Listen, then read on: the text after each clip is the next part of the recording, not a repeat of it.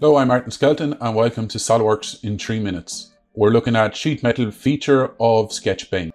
We start off top plane, sketch, and draw down our center rectangle.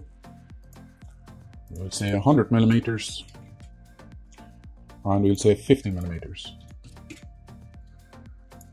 We say sheet metal base and we just leave it at the 2 millimeters, no other settings.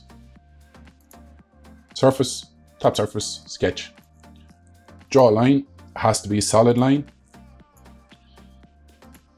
Add it in, we'll say 30 millimeters. I always like to define the lines at both sides, but for sketch bend it doesn't have to be directly in the middle. Close that sketch, we want to take that sketch, keep it highlighted, say sketch bend. It's asking for our flat surface, which we're saying is the largest piece. As you can see, the bend happens direct. So we have center bend, either side of the line, and an offset if required. We'll say center.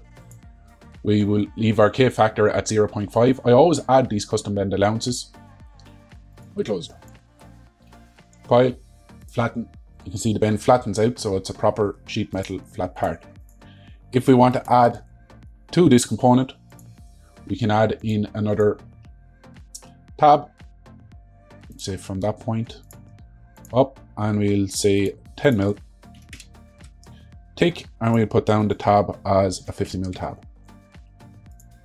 Sheet metal, sketch tab, merge, file, sketch, bend, chop down from the top, 20 millimeters, with an 8 mil line, drop it 1 mil from the side, file, sheet metal, sketch bend. This is our main. So as you can see, this is our piece there, so 45, and add the custom bend allowance, K factor, close. So we say sketch again, top face, normal 2, sketch, draw our line. Say that line is an 8 mil. We'll drop it in 1 mil from the edge. 65 mil. And then we go file, sketch bend once again. This is our main part.